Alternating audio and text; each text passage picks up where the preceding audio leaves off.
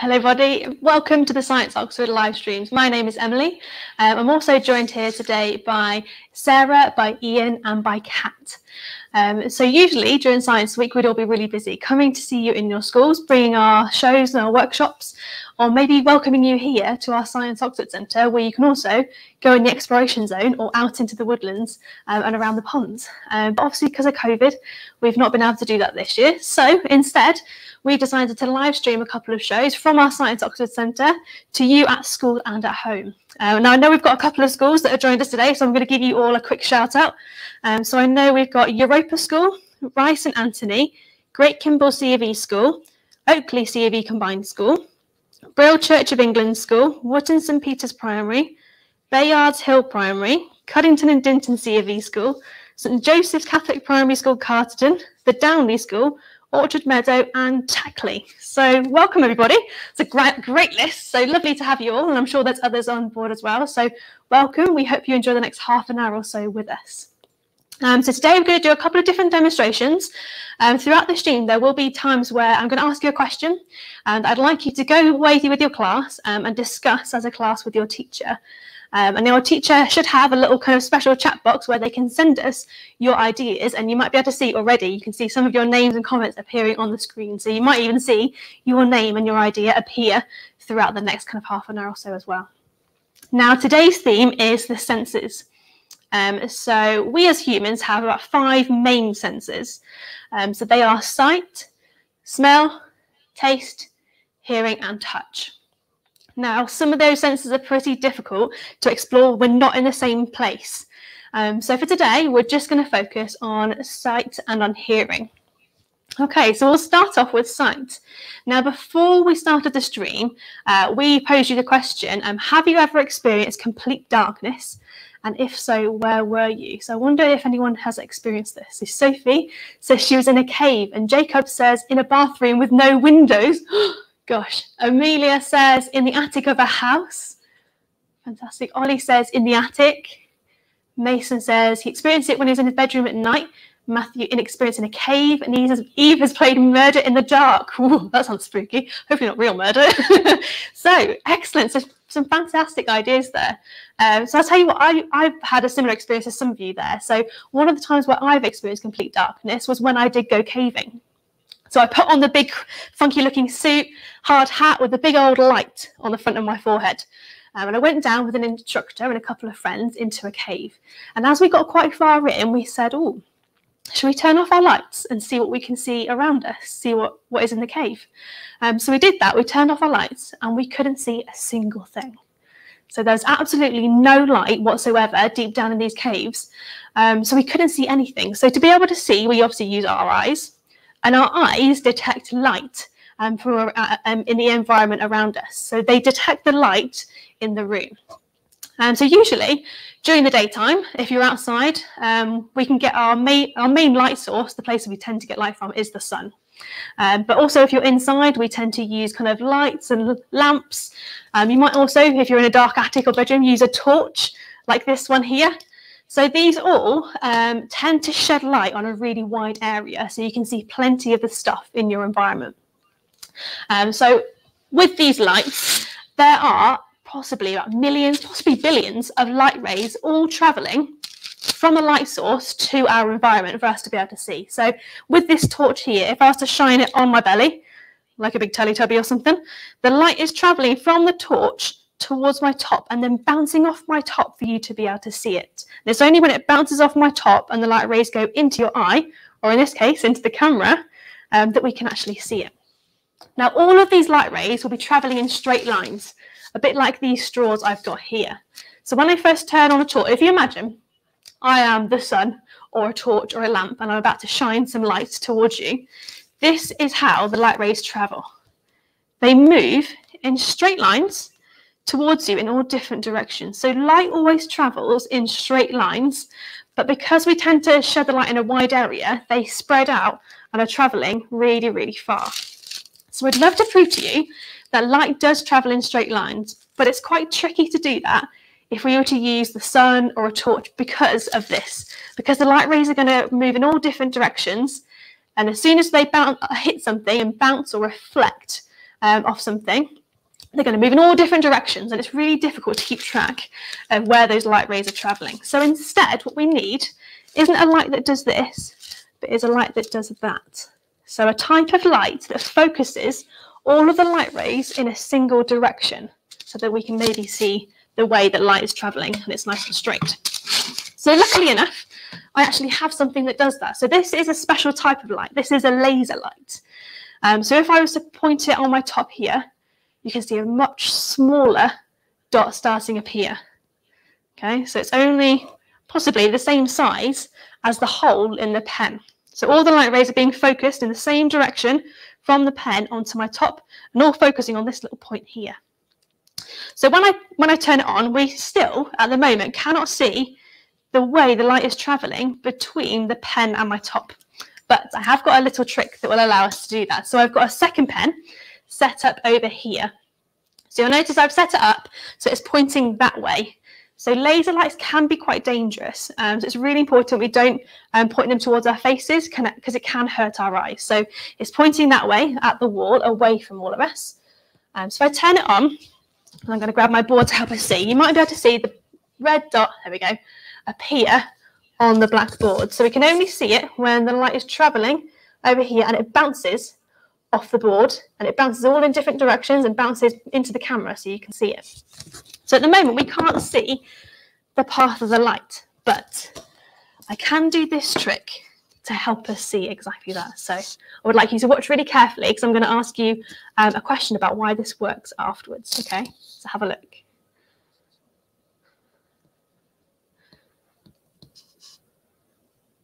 So hopefully now you can see the laser light. So the path the light is travelling, it is a straight line. So we can prove that using the laser because they're all travelling in the same direction. But why does it only work when I sprinkle the talc in the way and not now? Why does it work only with the talc? So I'm going to ask you that question for the first question. So I'd like you to go away with your class and discuss together and feed your ideas and your answers to your teacher, who will be able to send them to us in the chat. And I'll see you back here in a couple of minutes' time.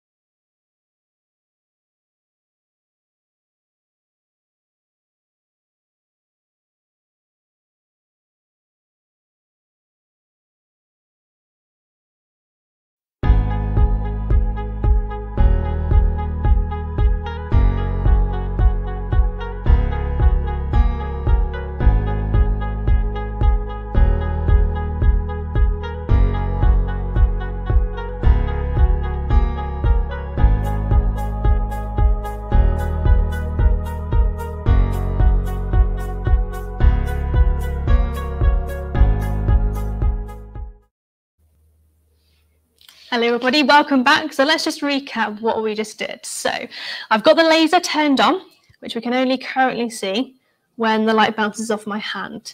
And we could only see the light path, so the straight line when we sprinkled talcum powder in the way. But why was this? Let's have a look at some of your answers. So Jensen says, oh sorry, I've gone past that. The talc touches the laser, which allows it to be seen. Also, you reckon it touches the light ray. We think the light needs to come into contact with an object and it bounces off of that. Fantastic. Because the light reflects off the dust. Excellent word, here you go, very impressed. Jensen says, when she put the powder, the light had something to reflect off. Again, excellent word. Then there was no powder and there was nothing to reflect off, and the class agrees. I'll tell you what, excellent, very well. I love the terminology you're using. So we can talk through, my camera's come back, there we go. Sorry, I went out of focus then for a minute. I can talk us through what happened. So some of you are spot on, I'm very impressed. So we had the laser light, all the light rays were traveling in this direction towards the wall, weren't they? And it was only when we sprinkled the dust, the kind of talcum powder or something in the way, that we could see the light. And you were right, as the light was traveling, it was only when some of the light rays got interrupted and hit the dust particles, they jetted off in a different direction, and some of them came towards the camera so you could see them. So the light path was interrupted and some of the light rays reflected, excellent words, and bounced into your eyes so you could see them, which is quite cool. So it's not just kind of dusty particles in the air that we can use to look at this. So behind this board, I've now got a tank of water, which you might be able to see behind some of the comments. So I'll bring the tank of water forward slightly because this tank of water is slightly cloudy. We've got some kind of cleaning liquid in it. So it's like a bit similar to the talc that we dusted in the air, but instead of dust being in the air, we've got kind of dustiness in the water. So if I was to grab my laser pen, we might be able to see the line of the laser through it. And I've also got in the bottom of this tank, I've got some mirrors. So some materials reflect light better than others, and mirrors are spectacular at reflecting light. That's why you can see your reflection in it, because it reflects the light so well from our faces and everything we can see, that you can see a copy of yourself in it. So if I was to point the laser down, that you can see how well that reflects off of the mirrors on the bottom of the tank. And sometimes, if I'm really lucky, I can get a couple of zigzags. So you might be able to see it's bouncing off the bottom of the tank to the top of the water. And I think because I moved it, if the water is really still, it reflects off the top of the water back into the tank, and you can zigzag it all the way down. So if you've got a teacher who has a laser pen and a tank like this, I'd recommend having a go. But do make sure you've got someone with you and you don't point it towards your face, because it can do some harm. Fabulous.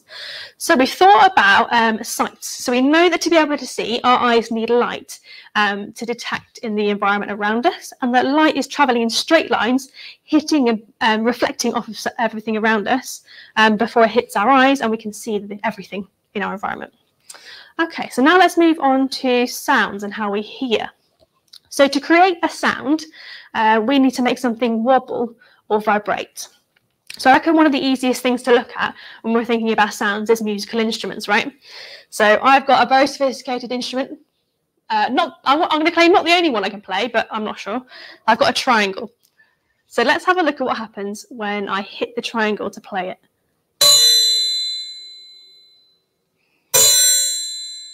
So to create a sound with the triangle, I have to use the beater to hit the triangle, and then the triangle, the whole of the metal kind of structure, starts to wobble and vibrate to create the sound. So this isn't just true for the nimble little triangle. It might be true for other instruments as well. So I've got 3 more instruments here I'd like us to think about. So here I have a glockenspiel. You might be able to hear this on my microphone.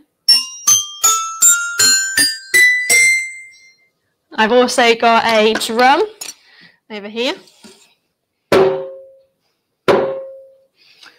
And I've got a recorder. See the best tune I can play. So I've got 3 instruments here, and I'd like you to have a think about each of these instruments and try and figure out which parts of the instruments might vibrate or cause some vibrations to create the sounds that we just heard. So the glockenspiel, the drum and the recorder, you can pick one of those, or if you're feeling confident, all three, and see if you can identify what vibrates to create the sound. So we'll give you another 2 more minutes to go and discuss that with your class, and I'll see you shortly.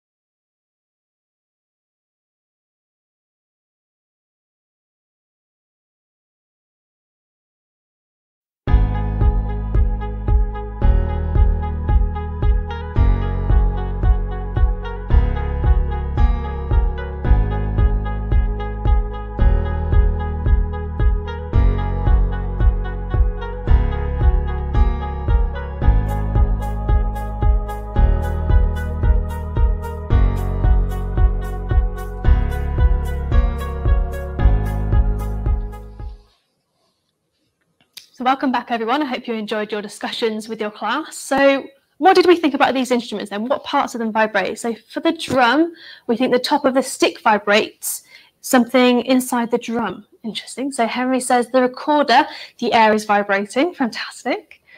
We think that the part being hit or blown is the part that vibrates. Milo and Finn say that the recorder, you blow into the tube and it vibrates out the hole. So I wonder if you played the recorder before, Milo and Finn, you thought about how it might work. Good fun. The vibrations echo in the hollow spaces of the instruments. Ooh, very well thought out.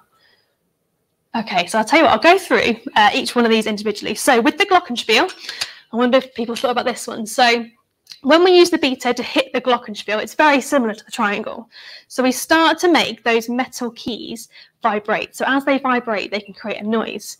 So we could hear some of these keys are slightly different notes, aren't they? So depending on the length of the key, it will give you a slightly different note. So chestnuts say they are all vibrating in different ways. The glockenspiel, the metal drum, and the leather of the drum. Ooh, I like it. Thank you, Miss Henderson.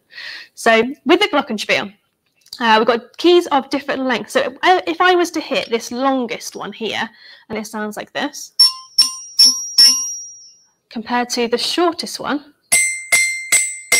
they do sound quite different, don't they? So when I hit the longest bar, it's got to pass the vibrations through the whole of that tube, and it takes quite a while. So the vibrations can be quite slow. Whereas when I hit the smallest one, the vibrations have only got a very small space to cover. So the vibrations can actually go through the whole thing quite quickly, which is why they sound different. So some of you, I reckon, I've seen have thought about the drum.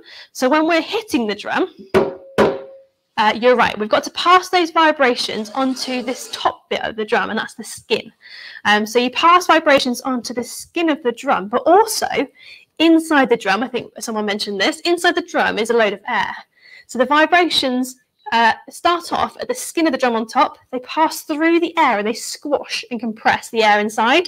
And it also kind of makes the bottom skin vibrate of the drum too, which is why drums kind of smell, no they don't, they sound a bit kind of boomy, don't they? Compared to the glockenspiel, it kind of sounds a bit, so it's vibrating the air inside and it's almost kind of making it echo, isn't it? Lovely. And last but not least, the recorder. So quite a few of you have tried to tackle thinking about the recorder. This, I think, is the most complicated one because it's not the instrument itself that vibrates. Some of you have figured out that it is the air. So when you play the recorder, you blow through the mouthpiece, don't you? So if I come to the close-up cam here, we first blow into the mouthpiece here. And it travels through the front of the recorder, and it's either got two places to go when it reaches this point. There is either a hole at the front here, or the rest of the recorder it can travel through. And basically the air doesn't know which way to go. It kind of flips between both. It goes out the top, in the bottom, out the top, in the bottom, and it starts to vibrate. So the air vibrates. So some of you have already clocked this. The air is the thing that is vibrating in a recorder, and it vibrates between coming out and staying in the recorder. And we can change the sound the recorder makes by covering up the hole. So again, I think I saw some comments about changing what it sounds like with the hole. So if I cover up all the holes and keep loads of air inside the recorder, it sounds like that. But if I let some of the air out, so there's less stuff inside, less air inside the recorder, it sounds like this. So you get you get more air inside if you cover up the holes, but less air and kind of more air escaping to get a higher sound in the recorder. So well done to those of you who clocked that one, because even I was struggling to figure out that when I first thought about a recorder. So fantastic observation if you figured that one out. Okay, so we know now that to be able to hear something, we need to hear some sounds, and that sounds are caused by vibrations or things wobbling. So these vibrations can be passed to almost everything around us. So whether it's made of air, so gases, or liquids, or solids. So each one of these things we can allow sounds to travel through. Now we know gases and air can allow sound to travel because you can hear me speaking now. So at the moment, I'm speaking to you, I'm pushing air out of my lungs and past my vocal cords, and my vocal cords are vibrating. They're making the air inside my mouth and in front of my mouth vibrate, and those vibrations are passing on to the microphones or to the people in the room. And so with the microphones on our tech here, it sends an electrical signal to your computer and tells your computer to vibrate the speakers in the same way my voice is, which is pretty clever. So we know that sounds can travel through gases.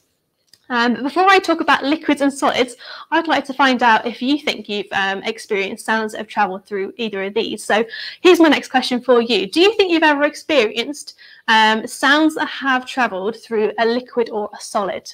And if so, can you tell us what that was?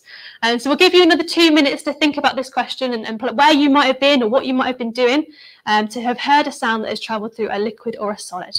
Off you go.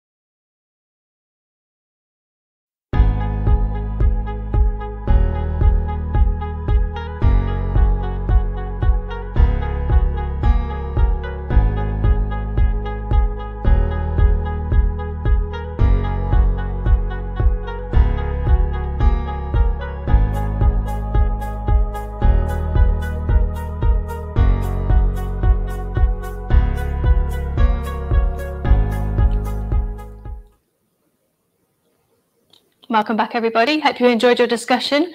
So we've already got a comment on knocking on a door is a good idea of when vibrations can travel through a solid. When you're swimming, as an example of being sounds traveling through liquids.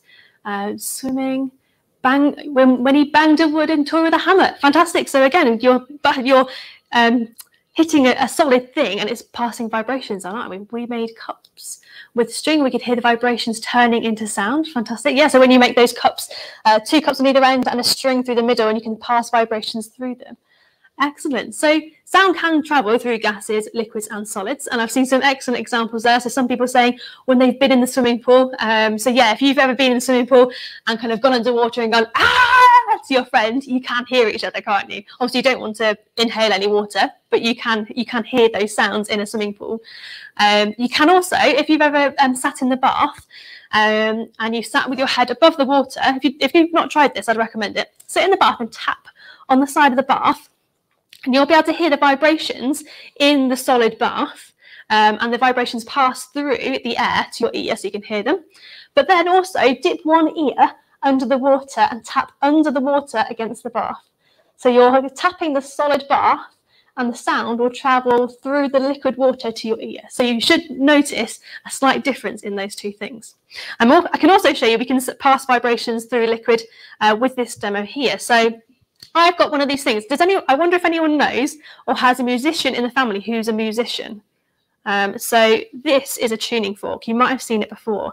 The way these things work is you hold it at the pointy end here, you strike it against the table and it starts to vibrate. So musicians use this to help tune to a specific note with their instruments. So if your guitar sounds a bit off, you can use one of these things, play it, and tune your instrument so that it plays the same sound. So this, I wonder if anyone can identify the note.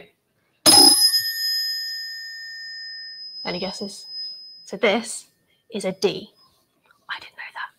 Some of you might have done. You might have more of a musical ear than I do. So I can pass on these vibrations or amplify them in a different way. So I can use this little pot of water to pass on the vibrations of my solid tuning fork into the liquid, and hopefully we might see the effect that has. So here we go. If I strike my tuning fork,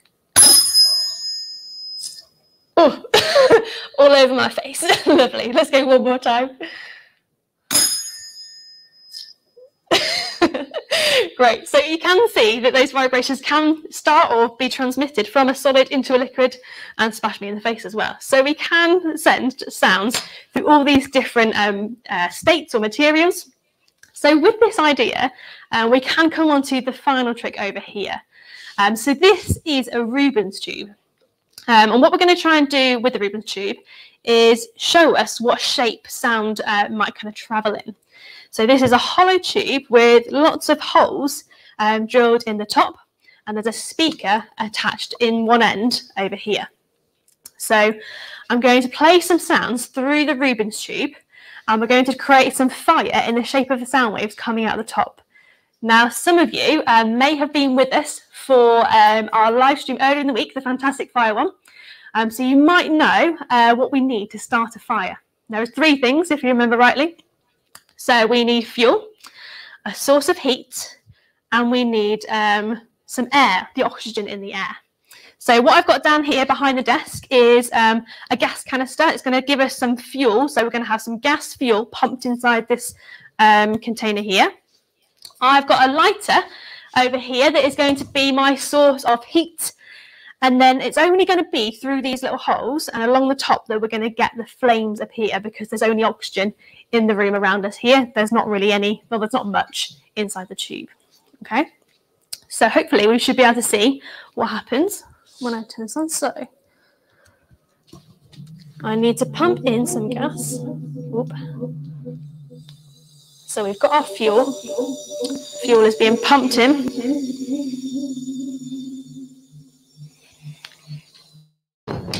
Oh, there we go. I'm just going to adjust it to just the right amount. Which I think is about here. So you might see it's kind of wobbling already. So we've connected it to the stream. So this is actually the sound of my voice, which is quite cool. I'm just going to pause it 1 second so it doesn't distract you too much. So we're going to play some different sounds through the Rubens tube, and now it's ready to go. First of all, we're going to play two kind of single sounds. So we're going to play a sound that is a kind of low pitch, so something that makes the speaker vibrate quite slowly to create a low sound. And then we're going to play a sound that is a high pitch, so one that makes the speaker move much, much quicker to see if it makes any difference with the flame. Okay, so let's have a look.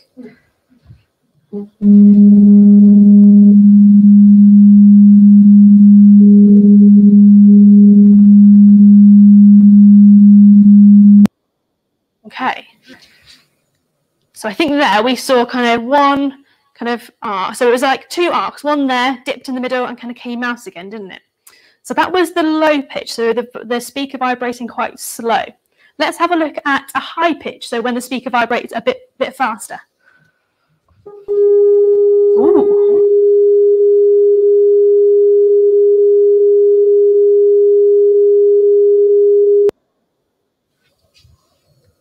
So this time we saw kind of 4 peaks, didn't we? So the speaker is vibrating much quicker with a high pitch.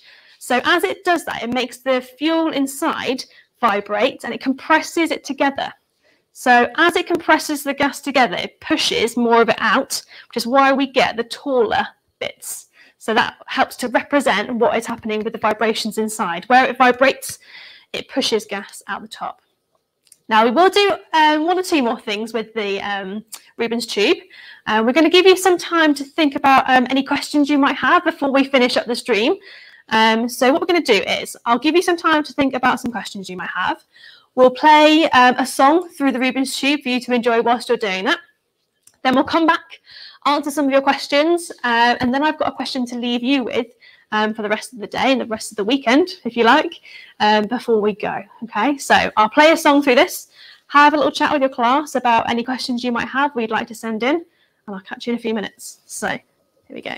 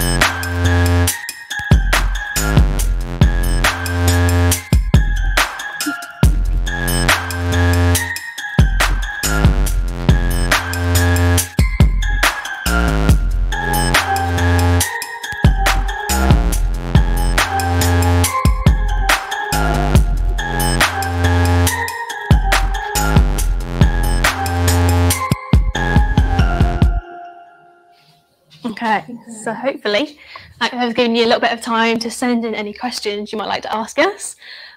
So Sam wonders why the triangle has a gap in it. Good observation there, Sam. So we'd had the triangle, I'll bring it over here and not put it over the flame, might get a bit hot. So we did have a triangle that has a little gap in it. So interestingly, you can have triangles that have gaps, or you can have ones that are complete. So I think if you have one that is open, depending on where you hit it, you might be able to change the sound slightly. So if you hit it near the bit where there is a gap, compared to the bit where you're in the middle, I think it sounds slightly different. Whereas if you have one that is complete with no gaps, it should just be the same sound wherever you hit it. So I think that's right for you there, Sam. So well observed. I didn't even think about that question. So Molly wonders what would happen if you screamed into the tube. I tell you what, do you want me to try it? So if I turn my voice back on and go, ah! It's a bit loud. How about if I go, oh, that was quite good. The rest of that. So I guess it depends on the pitch of your voice. So when you have high sounds and it vibrates really quickly, it might struggle to get the gas vibrating quite as quick as your voice is. But if it vibrates slowly like this, oh, try and do some yodeling or throat singing. I can't do that. So if you go slowly, I think it's easier to vibrate the gas at the same amount. So there we go, I'll go again. Oh. Maddie asks, do louder sounds make the flames go higher? Ooh, interesting idea. I tell you what, we'll play the high-pitched sound again. So I'll be quiet in a minute. We'll play the high-pitched sound and we'll get Ian, who's controlling the sound, to make it louder or quieter. Here we go.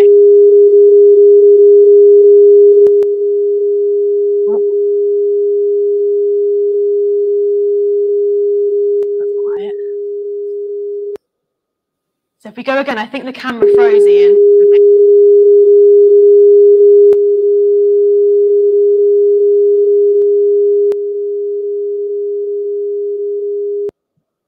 So if it's really loud, I'll turn this off, it's too distracting for me. If it's really loud, the vibrations are really strong. So it pushes the gas together really, really strong inside, and you get a really tall flame. So if it's louder, the flames get higher in the same shape they should be.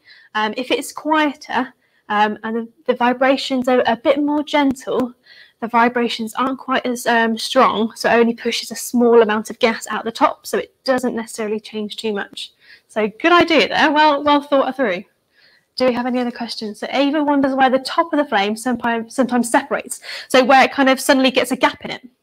So I think that's where there's so much force from the speaker vibrating, and it pushes out loads of gas from one side that it almost puts out. There's not as much gas in the gap. So if we were to play the song and suddenly it pushes it really, really strong, I think at this end it pushes it quite strong. We end up with gaps over here. So it pushes more gas out of here, and there's less to push down here because the connection for the gas is this end. So if you push more out at this front bit here, it hasn't quite got enough down here to send out gas for the flame here. But you'll notice it does pick itself back up again. So the gas is continually flowing into the tube to keep the fire going. So it does pick itself back up again. But it is quite cool when it suddenly goes and again, which is quite nice. That's Sarah's favourite bit as well, I know. Enzo says, if you whisper, will it move at all? I'll tell you what, should we try Enzo? Hello, Enzo. Can you hear me? Oh, I'm getting some feedback. Hello, Enzo. Can you hear me? Only slightly. So I guess it depends on the volume we put in or what I say. If I say Kat's favourite phrase, which is Peter Piper picked a peck of pepper peppers, which I think I said right, then that's quite good. Okay, let's go for. So I think we have one more question. If we don't quite get to your questions today, we might be able to answer them later on. But also, if you actually fancy doing some more stuff on sound, there is a really good set of videos on the BBC website. So if you look up the world of sound, there is Fran Scott and Greg Foote who have done some videos. You might recognise some of the instruments and demos that we've done, but they've done loads more and looked at even more instruments and how they work. So if you quite liked these demos, I'd recommend going and checking out those videos as an extra thing for you to do. But other than that, I think that almost brings us to the end. So what I'm going to do is I'm going to leave you with one question to think about, and then we're going to play us out with the Rubik's Cube because it's great fun. So the question I have for you to finish off our Science Week streams is this. What are the similarities and differences between light and sound? So what are the similarities and differences between light and sound? So you can go away and have a think about this with your class, with your family, with someone in the supermarket if you really wanted to, whilst you're at the checkout, whoever is happy to have this conversation with you. What do you think? What are the differences or similarities between light and sound? So if you've got an idea of what you think the answer could be, we'd love to hear about it. So you can find us on social media or you can email us. And also, because we're nearly at the end of Science Week, we'd also love to find out how you have all been celebrating British Science Week this year. So if you've got any videos or any things you'd like to tell us about, we'd love to find out how you've celebrated this week, as well as joining us on the live streams. Okay, so I'll leave you with that question, and I'm going to turn the Rubik's Cube back on to play us out. We can all have a little bit of a dance and a boogie. And hopefully we'll maybe see you in your school or at the Science Oxford Centre sometime soon. So thank you very much for joining us, and I'll catch you later.